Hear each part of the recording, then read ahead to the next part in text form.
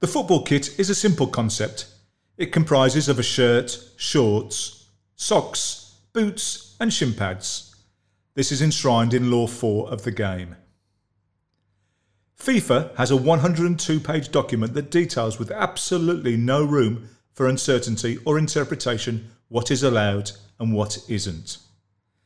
This is all a very far cry from the white woolen shirts, trousers, socks and heavy boots of just over 100 years ago and what there was before that. Since medieval times, folk football had been played in towns and villages. Football was originally played by the working classes and quite a violent sport. The players simply wore whatever they liked. It was often quite difficult to determine just which team someone was on. Football was very different back then and there were no set rules, meaning large groups of people could play, which usually resulted in players getting hurt. Due to the working classes having to work long hours and a series of legal prohibitions against the particularly violent folk football, from the early 19th century onwards, it found its status undermined, and eventually football became the winter game of choice for the middle and upper classes. The sport was played between residence houses of private schools in the UK, such as Winchester, Harrow, Shrewsbury, Charterhouse and Eton. The colour that each side played in usually related to the public school or university they came from. There was no Amazon back then at that time, and all the players would have their shirt individually made for them by their tailor. There were no sponsorship deals back then, and football was truly an amateur sport. So much so, even the cost of a kit was enough to put the game out of reach of the working classes. In Scotland, however, with the support of the Catholic Church, a variety of teams started up, which resulted in the game being brought back to the working class. Many football teams came from cricket, with football teams set up as a result of cricket clubs looking for a sport to play in the winter months. Early football teams played in a kit that was not too dissimilar to that of cricket and generally consisted of a shirt, flannel trousers, strong boots and a cap. Indeed, to cut down on costs, they played in the same cricket whites with caps, scarves and sashes used as a way to differentiate between the teams. As the game developed since about 1870, there was an evolution of basic uniforms, but in 1879, during the FA Cup, rules were created that specified each team must be dressed in a distinct one so spectators could distinguish between players. Throughout the latter half of the 20th century, football increased in popularity. The game and the industry grew and expanded internationally. Throughout this period, the nature of the game changed significantly. Players became fitter and stronger. Play became more creative and technical, and there were significant improvements in the skill levels. Increased competition between clubs amplified the desire to have equipment that enhanced the chances of beating one's opponent. As well as advances in technology and material, the impact of fashion, the recent explosion of the female game, and the massive revenue streams created from replica kits, TV rights, gate receipts and sponsorship, development of the football kit advanced significantly. Let's have a look at the development of the shirt. Sheffield FC, a team based in Yorkshire, England, is the world's oldest football club not associated with an institution such as a school, hospital or university. It was founded in 1857. The only one rule in 1859 on kit was a stipulation that each player must take two caps, a red and a dark blue flannel cap, so that one colour can be worn by a team. Shirts were initially called jerseys, and from the 1860s onwards, they were tight-fitting and made from knitted wool. It was not until the 1870s, when the first inter-club matches were arranged, that uniform kits appeared. Popular kit designs included hooped and plain shirts, then stripes, which were said to make players appear taller. Towards the end of the 1800s, half kits became popular, along with the Harlequin kit with its 4 separate panels. At first, clubs used a variety of different designs. For example, in 1884, Bolton Wanderers wore white shirts with red spots, and then the following year they changed to red, blue and white stripes. Some teams held on to their kit design a little longer, like Preston North End, who, when they were established in 1863, played in narrow blue stripes with long white trousers. 25 years later, they changed from stripes to a white shirt. On the other hand, Blackburn Rovers, who were established in 1875, wore shirts of blue and white halves from the very beginning, and they still do to this day. As football progressed into a professional sport, it became the responsibility for the club to issue kits. Previously, it had been up to the individual. Eventually, a demand grew for a football kit manufacturer. The first manufacturer of sportswear in the UK was Bukta, who were established in 1879. In 1891, Wolverhampton Wanderers played Sunderland, but confusion ensued when both teams turned out in the same kit design. This led to the FA introducing the rule that clubs had to register their colours, along with insisting that all clubs have a white change of kit in the event of a clash. By the 1890s, football shirt designs had settled into a few standardised alternatives. Shirts were normally flannelette with laced collars. Aston Villa were fairly unique by preferring woolen jerseys with round necks. In 1928, Arsenal and Chelsea were two of the first teams in the league to start wearing shirt numbers. During the 1933 seasons, numbers were used for the first time in the FA Cup match between Everton and Manchester City. Everton took numbers 1 to 11, with City wearing 12 to 22. However, it was not until the 1939 season that all clubs in the Football League were mandated to wear numbers. Unfortunately, this season ended in abandonment when World War II broke out. In the 19th century, goalkeepers wore the same colours as their teammates. A new regulation was introduced in 1909 that stated goalkeepers were restricted to scarlet, blue or white jerseys. In 1912, the Football Association also gave permission for green jerseys to be worn. In 1921, the FA decided that yellow jerseys should be worn in international games. After 1980, keepers could wear just about any colour. Third kits traditionally started in European competition as a way of marking the occasion and existed in association football at least as early as the 1930s. Until 1989, the FA Cup competition rules stated, where colours of the two competing clubs are similar, both clubs must change unless alternative arrangements are mutually agreed by the competing clubs. Away kits were often similar as well, therefore third kits were worn in the 1948 FA Cup final by Manchester United and the 1950 final by Arsenal. Similar rules were employed by the European governing body UEFA, with Manchester United winning the 1968 European Cup final in a blue third kit. One notable incident occurred in 1996 when Manchester United changed into their blue and white third kit at half-time, with their manager Sir Alex Ferguson blaming the grey away shirt for several subpar performances. Ferguson commented the players couldn't pick each other out. Real Madrid, Coventry, Chelsea and Liverpool are a few clubs who play in a single colour kit as their home kit. The England national team sometimes plays in red shirts even when it's not required, as this was the strip worn when the team won the 1966 FIFA World Cup. In some cases, both teams have been forced to wear their second-choice away kits, such as a match between the Netherlands and Brazil in the 1974 FIFA World Cup, where they wore white and dark blue rather than their first choice of orange and yellow respectively. Long-sleeve shirts, which were originally the norm, are now nearly gone, but occasionally a few players still opt to wear them. Players had their names on the shirts from 1992 onwards. Unlike modern shirts, traditional tops didn't have sponsors.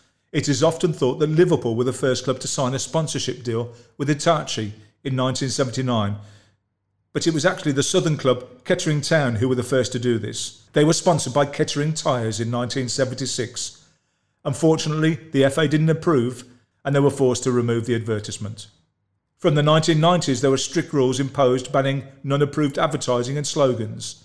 This was after a spate of players lifting their shirts to display personal, political or religious messages on undershirts. Danish striker Nicklas Bendtner celebrated his goal against Portugal in the Euro 2012 tournament by pulling up his shirt and flashing his underwear. UEFA slapped him with a €100,000 fine and a one-game ban as a result of this unauthorised advertising.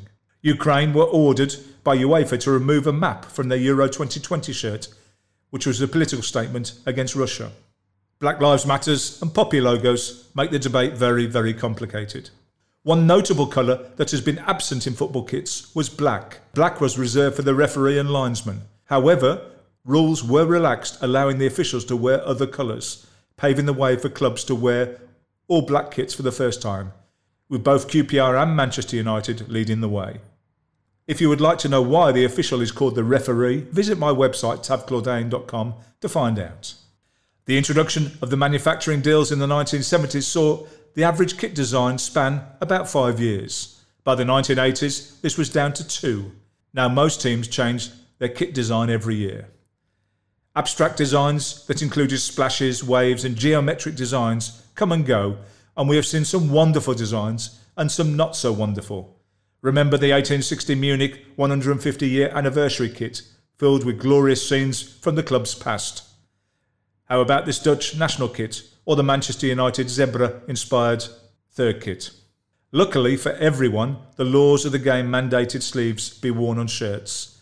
In 2002, Cameroon wore a sleeveless shirt and won the Africa Cup of Nations wearing it. They were prevented from wearing the same kit design in the subsequent World Cup. Football shirts are now cut to fit tightly and are made of polyester, which is strong and durable and does not absorb rainwater, so the shirt remains lightweight even when wet. Modern shirts are lined with moisture-wicking polyester fabrics. Systems such as Climalite, Dry-Fit and Climacool have wicking linings that draw moisture from the body to evaporate at the outer surface of the shirt by capillary action, keeping the players dry, cool and comfortable throughout the match. Tight-fitting shirts help the wicking to work well.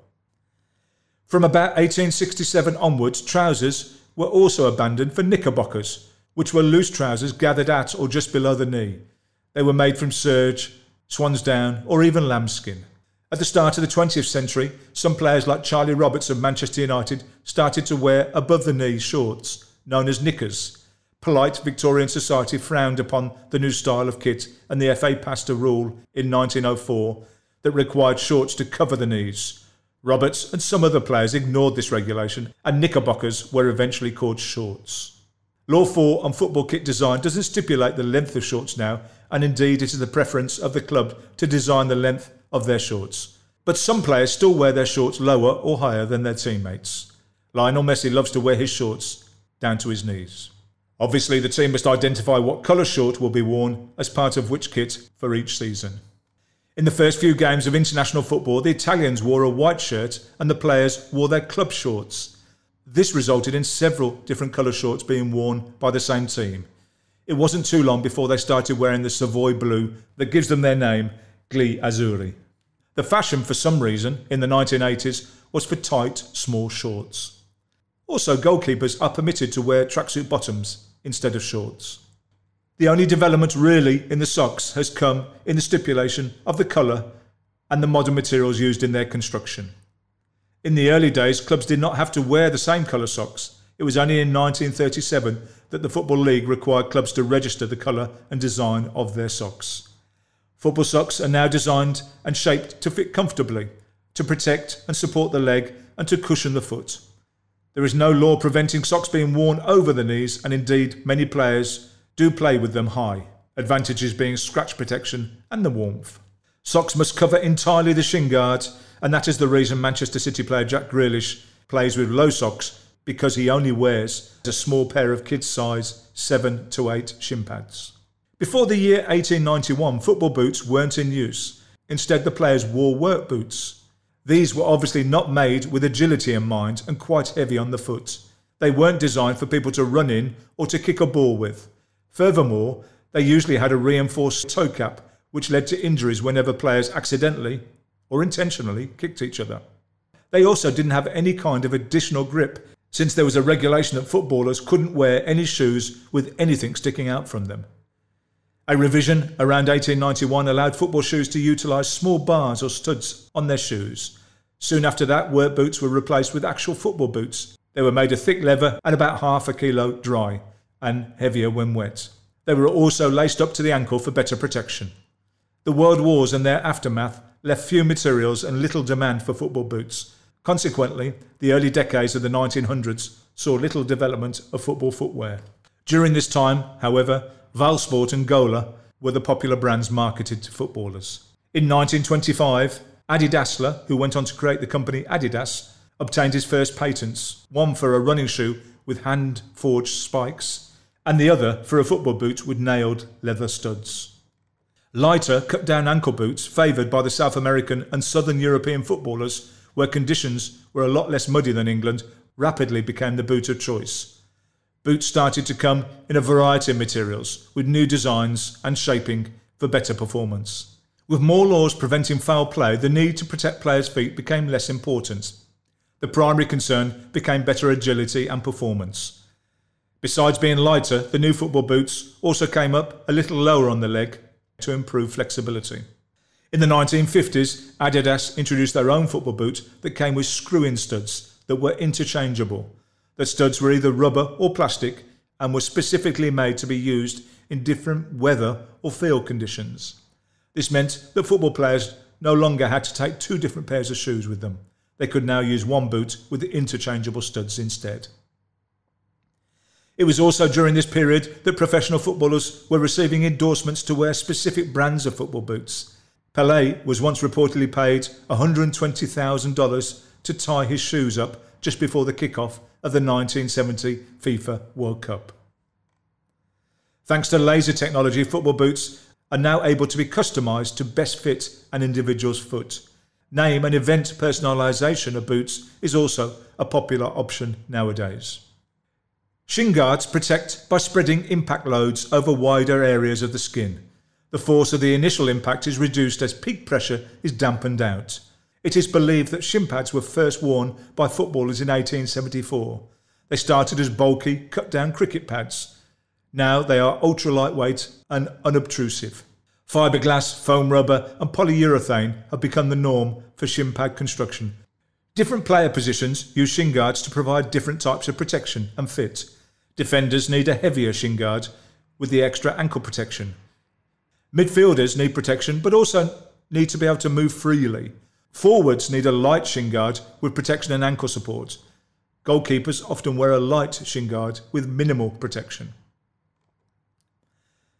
So, what is the future of football kits? Considering men simply wore their working clothes when football first took off as an organised sport, the journey has been long to where we are today with technical kits and the rigorous regulations and laws. It is difficult to see much more significant change or development in the football kit. However, the revenue from sports equipment kit and replica kit is mind-boggling, and the sports brands can reach many millions of players and spectators around the world through sponsorship. And so, manufacturers and designers are continually developing new and improved versions of the 5 simple basic items, keeping the wheels of the industry turning. Manchester City recently revealed a third kit, which could be best described as a t-shirt, not a football shirt, trying to make the crossover into mainstream or high street fashion. I wonder what footballers will be wearing in 100 years from now. If you are interested in sport, you should get my book that contains thousands of the best sports facts and jokes. New films are on their way, so consider subscribing and turning on the notifications to make sure you don't miss them. Hit the like button because it makes me happy. See you soon.